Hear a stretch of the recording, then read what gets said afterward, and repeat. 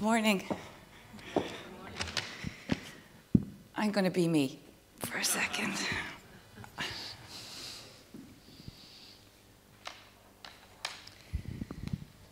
I've been traveling around for the last 3 or 4 weeks. I'm in the middle of a global campaign. My heart is so open. And so I need to sit on the stage just to feel a little bit more grounded.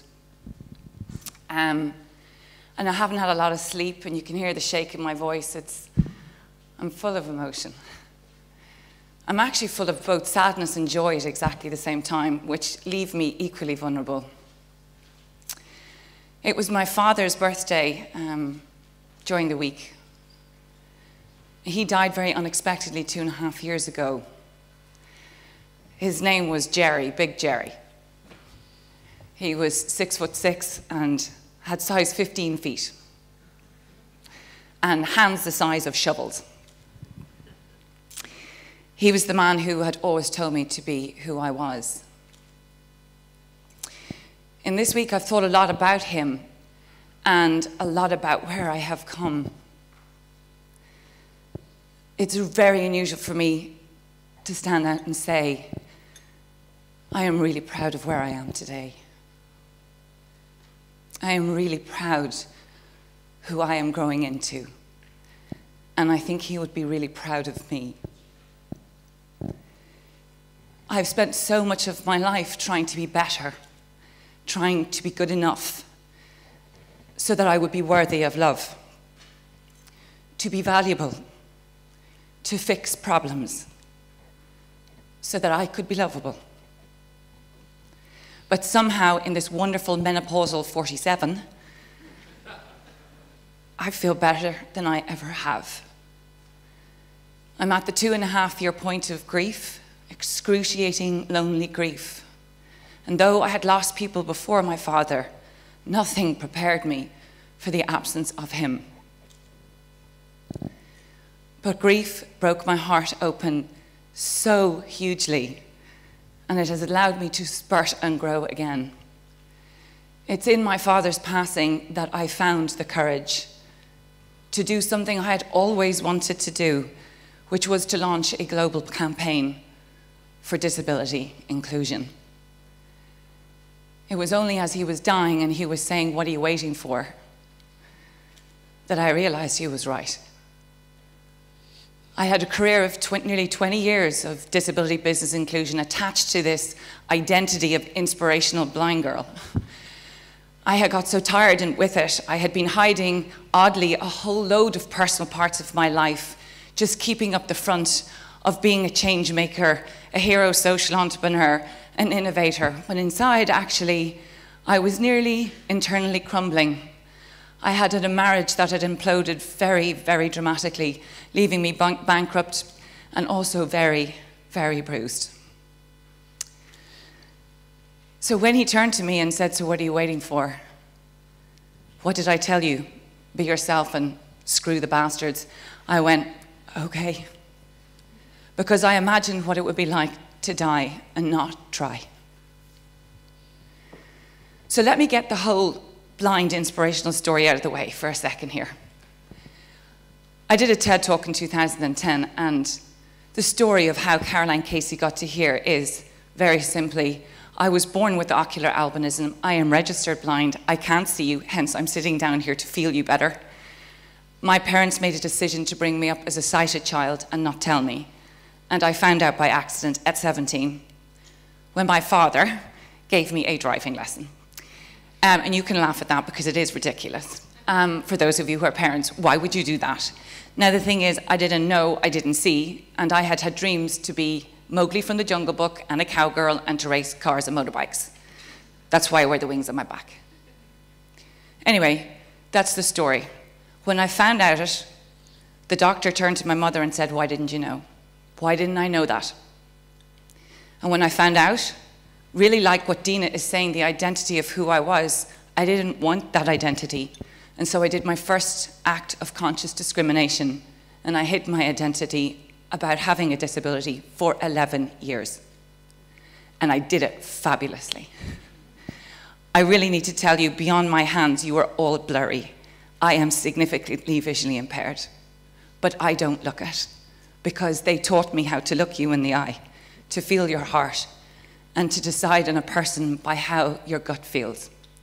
And I hit it so successfully right through business school. By the way, I started my career off as an archaeologist, which is ridiculous for somebody who's visually impaired. Then I went to business school, and then I went to Accenture, and the manager of a consultancy firm employed a blind person, and they never knew. I don't know what that says about that. But at 28 years old, I came out of the closet and finally said, I am me. Maya Angelou tells a story. There is no greater agony than an untold story inside you. So let me just explain to you, that is the blind inspirational girl story. Because when I came out of the closet, I went across India on an elephant, as one does, to become Mowgli from the Jungle Book, and suddenly I got a platform, a blind albino girl, you know, riding elephants. You can imagine what that might create. A story. So what I was obsessed by, though, is I had been introduced to the disability inequality crisis in the world, and I chose to use that platform to make amends for my own discrimination against my tribe. There are 1.3 billion people in the world who have a disability, but it will touch every single one of you. If I was to ask each of you to put your hand up if you plan to grow old, please do. I can't see you, but do it. Because if that's the case, you will touch disability. 90% of our children who have a disability don't get an education. You're 50% more likely to experience poverty, 50% less likely to get a job. We design more clothes for dogs than we do for people with disabilities. Disability exclusion costs our countries up to 7% of our GDP. So why, at this huge scale of a problem, have we never been able to fix it? Or have we never felt the huge leadership behind other issues? And for me, Mary, I completely agree with education is a huge institution. But one institution or one ecosystem that has been very much part of the inequality crisis is business. If business does not see the value and worth of 1.3 billion people in the world as consumers and suppliers and talent and members of the community, there's no way we're ever going to fix this. No government or charity alone can. This is our issue. It's not about them or thee or us. This is ours. And so after I got off that elephant, my job was to make business see our value. The story of the blind girl, this inspirational blind girl, has served to bring story and to get me platform, but I'm fed up of her. So as Dina was so honest, I'm going to tell you the truth. I'm tired of just being the inspirational blonde Irish blind girl. I'm not her. I really amn't. Do you know what? I've survived so much more in my life, so much more unspeakable trauma and abuse, but I choose not to make that my story. What I choose is surviving that and how I've survived it, to force and courage and let my heart open for the energy to position disability equally in our world. Not because I think disability is more important, but because I know what it's like not to belong. I know what it's like not to be seen, and I know what it's like not to be heard. If we could see that disability is only an impairment and it's society that disables us just because we come out different, and we open our hearts to that, wouldn't that be bloody magnificent? Yes, it would. Because not one of us is defined by any tiny part of ourselves or several pieces of us. We grow and learn every day. We screw up and we thrive. And that's the excitement of where I am now. Goodbye, elephant girl. Hello, woman. Hello, woman.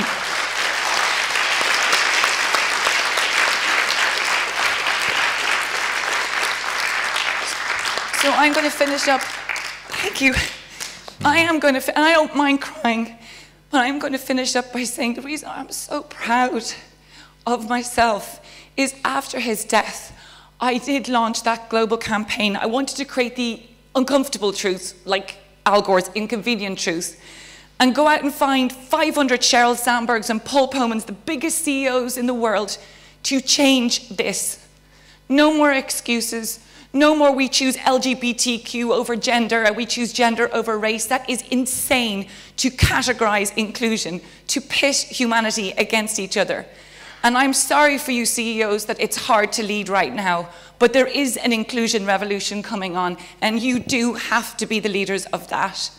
And so I launched the Valuable 500 in Davos this year against all the odds when everybody told me I couldn't. And that is to get 500 leaders, CEOs around the world, to commit to putting this on their leadership agenda with their head and their heart, with their head and their heart. And I'm going back to Davos in 2020 with 501, if it's the last thing I do. I want to end by saying a few things that I've learned and known.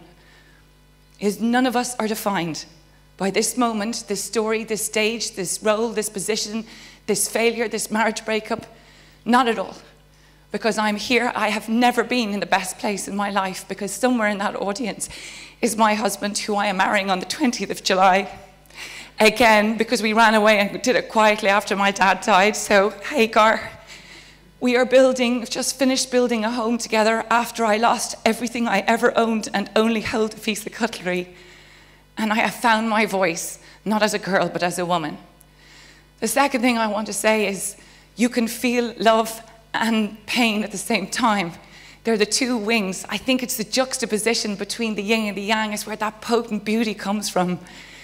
The heart and the head and the heart, the soft and the strong. My God, isn't it great? And very lastly, you see these sparkly wings on my back. I dare us to dare them, all the leaders in their place, to use those hearts, because the wings of transformation are about patience and struggle. They are, and that's okay. And to live and to be brave is to find failure all the time. That's okay. No judgment, and we find ourselves judging, just take that judgment back and be kind. And the wings may have a short expanse, but right between wings is a heart. And you know what? The beating of a heart is infinite. And if this sounds hippie, I'm sorry, but nothing is stronger than heart and love. It will beat it all. But we all have to use our hearts, every single one of us, and our voice and our truth. Because this is the time for a heart revolution. Thank you.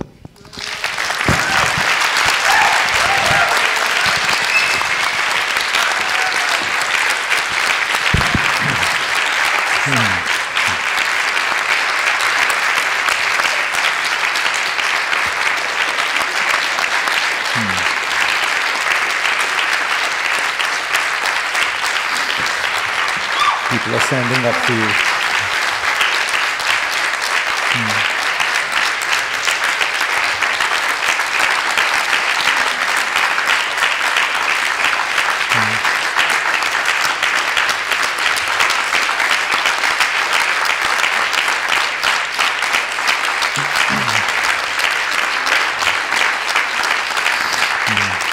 Thank you.